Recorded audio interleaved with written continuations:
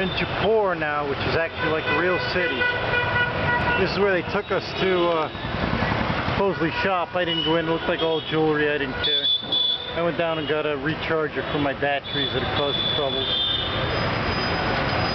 So this is all torn up. Grandma and Grandpa had trouble getting in here. And they actually have real sewers.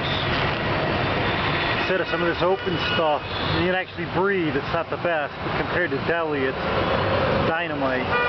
But you can see you got an interesting mixture. That's like I guess a bicycle rickshaw. Then you got your cars, buses. This traffic isn't bad on this street.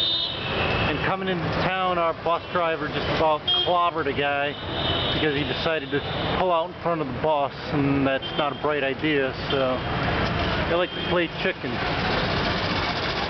And chicken's not a good thing. But yeah, it seems like we're finally in a decent city. Of course, we're only going to stay for the night, do some shopping, I guess. Have to drive 4.5 hours to go shopping. And then we're going back to Delhi, which is not big on my list, I can tell you that.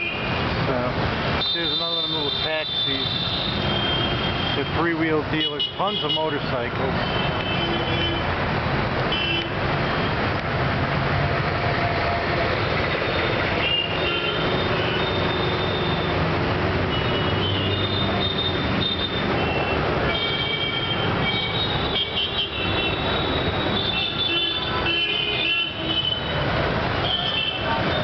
Still smells like sewage around here, but better than the other places.